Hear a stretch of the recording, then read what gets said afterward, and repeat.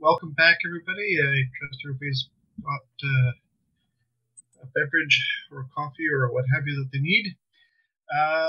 We're going to start off this next batch of things with the brand new ADASS Software Prize. So this year, the ADASS Program Organizing Committee has instituted a new software prize. The prize will be awarded every year at ADASS for an outstanding contribution to astronomical software. And the winner of this year's prize is William Pence for his work on CFITSIO. CFITSIO is a library of subroutines, which doesn't really need an introduction, but anyway, for reading and writing FITS files, which using countless astronomical software packages over time. Provides a de facto reference implementation of the FITS standard in addition to supporting common extensions used by the astronomical. CFITSIO is proven to be robust, portable, providing a stable code base for numerous projects across many operating systems and development languages. This award is presented in recognition of the outstanding contribution of CFITSIO to the astronomical software community for Bill's efforts in leading projects since inception. On a personal note, I'd just like to say I use FITSIO every day, sometimes millions of times a day. It always works fast, and if it doesn't work, it's because something's wrong with the data. So I am now going to hand Bill the actual physical prize here by this. And Bill, you can... It's coming. Here it is. It's a tight fit for the USB port.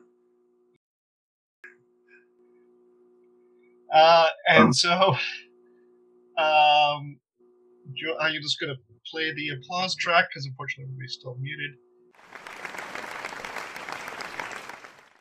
But Bill, if you would like to say a few words about FITSIO, take it away. All right. Well, thank you very much. I'm very pleased to be here. I just wanted to show everybody this neat prize, which is a recycled computer hard disk drive. And the platter has been engraved with the words ADASS Software Prize 2020. And it's certainly a fitting prize for this award because my software was really geared to accessing files on devices just like this. The only problem I have is I'm not sure how many gigabytes I can store on this thing yet. But seriously, I'm truly honored and grateful to receive this first award for the ADASS Software Prize. It's especially meaningful to me because it comes from my own peers in the software development community, many of whom I've known and worked with for over 40 years.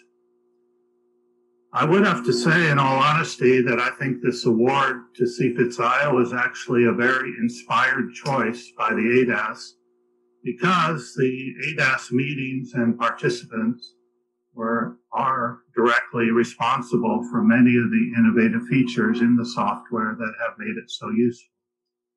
I had the pleasure to attend the first 23 ADASS meetings from 1991 to 2013, and those years coincided with the time that I was actively developing CFITSIO. So at every meeting, I would come and talk to people about progress, issues I was having, and I would always return home with several pages of notes about ideas and suggestions, as well as a few complaints about CFITSIO. But more than that, these meetings led to active collaborations with many people who contributed their own time to write and donate actual working code that is now distributed as part of the package. So I wanted to take this opportunity to briefly outline the history of CFITSIO and highlight just a few of the major contributions that others have made. Then I'll end with a few lessons learned and what I think I've learned about producing successful software. Just briefly, for those of you who are not familiar with CFITSIO, it's basically a library of subroutines that allow C and Fortran application programmers read and write FITS files, and it hides most of the internal complexity from the user. but it's really much more than that. It has very complex internal computation functions which allow you to make really which can be invoked at high levels without having to write much C or Fortran code at all. I guess if I was asked what is the main benefit of CFITSIO, it has been to make FITS files more accessible to the average programmer. In fact, when I wrote it, few people knew how to write FITS files. A FITS image and a few keywords was not difficult to create, but FITS binary tables were a whole nother kettle of fish, as we would say. CFITSIO made it possible for almost anyone to write FITS files rather quickly. And maybe one of the benefits to that was it made programmers less inclined to invent their own binary format or to do something different. And it may have helped solidify FITS as the standard format used in astronomy. It's hard to believe, but the origin of CFITSIO goes back 34 years to 1986, when I bought a DEC Rainbow microcomputer, which was a rival to the IBM PC. And it came with a Fortran compiler, and I could run the same data analysis programs at home as I would run on the VAX machines at the Space Telescope Institute. And I would transfer data back and forth on these massive 5-inch floppy disks. And so to read and write the data files on each machine, I wrote a small library of data access routines. And I didn't know anything about FITS at the time, but designing that data I/O library provided valuable experience when it did come to writing it in a few years. In 1990, I joined a new project called the HEASARC at the Goddard Space Flight Center, NASA. The HEASARC had two main mission goals. One was to build a public data archive for the data from NASA's X-ray and gamma-ray space missions. And it was already clear then that we would archive the data in FITS format. And the second main mission was, for the HEASARC, was to develop a software data analysis system for calibrating and analyzing those FITS files. We considered adopting one of the existing widely used systems, such as IRAF or STS-DAS or MIDAS. But one of the drawbacks to all of them was you needed to first import FITS file into the proprietary internal format that analysis system would use. And likewise, any data products you made would have to be exported back to FITS format before being distributed.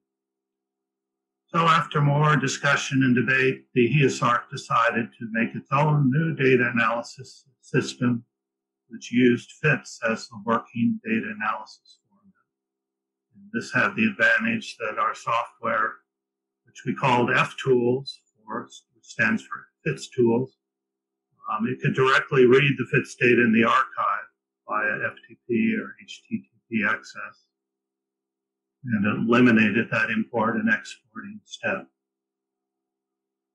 So in a nutshell, that's how I ended up being volunteered to write the data access library, which I wrote in Fortran. And that was used by the HEASARC for all of its analysis packages. This initial version didn't take that long to write, and it's quite basic, nothing very revolutionary about it. And it certainly was not prize-worthy at that point. I'll just mention one other significant event in the development history, and that occurred in December 1995, when the US government shut down for 3 weeks because the politicians couldn't agree on a budget. NASA and HEASARC were shut down, so I suddenly had a lot of spare time on my hands. So I decided to teach myself how to program in C and started writing the C language version of the FITS library. That turned out to be quite fortuitous because many of the enhancements that were made later were much easier to implement in C rather than Fortran. So as I've mentioned, over the years, I've received literally hundreds of suggestions for improving the library. Many were a direct result of the contacts I made at the ADASS meetings. I'll just mention a few of them here with apologies for ones I've had to leave out. And in all these cases, pardon? 4 minutes. Okay.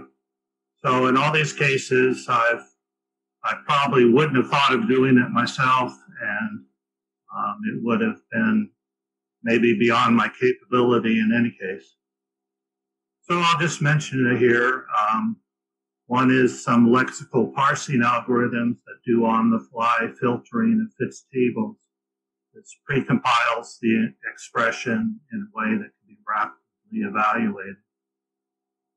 Another one is the CFITSIO iterator function, which can rapidly stream through a table and select rows that are of interest.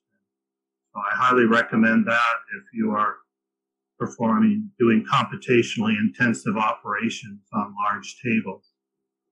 And just the last one I'll mention is one of the biggest, which was the image and table compression methods that were developed in collaboration with Rick White, Rob Seaman, and Doug Tody. And these have now been incorporated into the FIT standard itself. For other contributions, I'll refer you to the acknowledgement section of the CFITSIO Users Guide, and it lists more than 80 people. Just in the remaining couple minutes, I'll just randomly throw out a few things I've learned over the years that makes good software. One is that truly new and innovative software usually comes from an individual, or at most a small group, who are thinking outside the box. They don't come usually from big projects with formal design and review process. So this means I think programmers should always be allowed to have time to pursue some interesting new idea, even if it doesn't seem like it's immediately relevant to the project at hand. Another thing I've learned from experience is worry about the corner cases. If it works 99% of the time, you still need to fix that other 1%. Somebody's always going to wander in that corner, and it's harder to fix later than if you do it right now. Software distribution must be easy and painless for users. Ideally, it should be free and not require any registration or a lot of contact information. And the software should come with a standard software license with few restrictions. Unfortunately, CFITSIO is not a very good example of this because the NASA lawyers insisted on drafting unique wording for the CFITSIO license. Finally, in closing, I'll just thank the people again, and I think this software award and others like it are really important and are an excellent way to recognize and promote the careers of software developers. Scientists can rely on their publication record as a means of winning job promotions. Programmers don't have this course, so awards like this can be very significant for their career advancement. And I'll note that this is especially important for the younger or mid-level individuals. So I certainly hope the ADASS will continue awarding this prize in future years. And I'd also suggest that more organizations and institutions should consider establishing a similar sort of software award to recognize outstanding software achievements within their ranks. So thank you very much.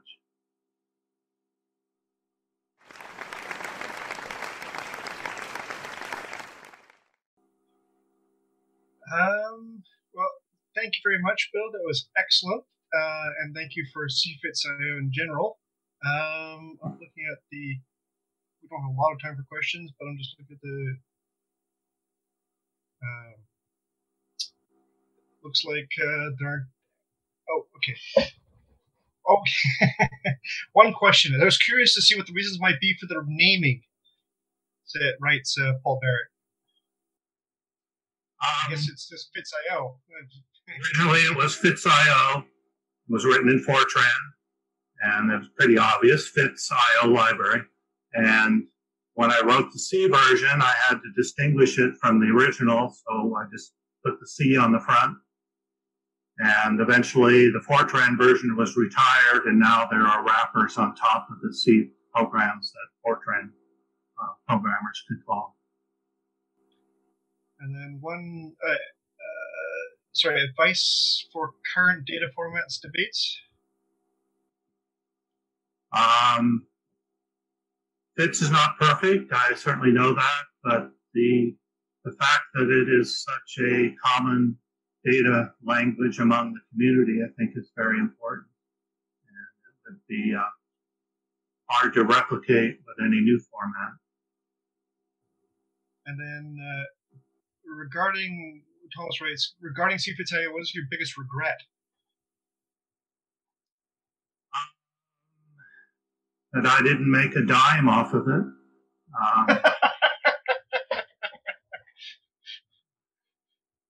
Actually, I was thinking I should put in a little time bomb, so in a few years it'll encrypt all the FITS files, and I'll fund my retirement by requiring you send Bitcoin to a certain address. But realistically, I don't know. It's just been a fun thing, and I think it certainly couldn't be planned, and so it's just, it formed the basis of my career, actually. Well, thank you very much, Bill. It's been a pleasure hearing about this, and again, yes, thank you.